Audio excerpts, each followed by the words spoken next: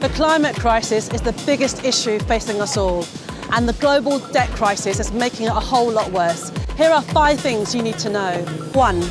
We're facing a huge global debt crisis, the biggest in decades. Right now, 54 countries are in a debt crisis. They're being crushed by debt, owed mainly to banks and hedge funds in rich countries. The international institutions, like the World Bank and International Monetary Fund, they should be supporting countries in a crisis, but instead they're loading up even more debt onto lower income countries and attaching dangerous conditions to these loans. 2. The debt crisis is fueling the climate crisis. These financial giants are forcing lower income countries to make climate-wrecking investments. So they attach these conditions to their loans that are forcing governments to invest in fossil fuel expansion.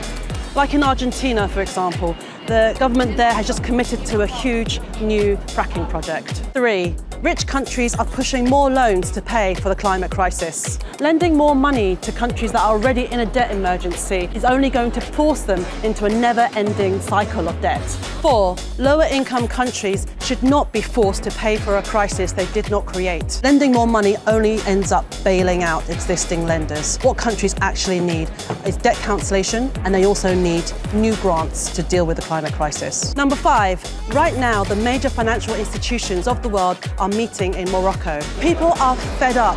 They're taking to the streets. They're fed up of the decades of failed economic policies that are wrecking our future and our climate.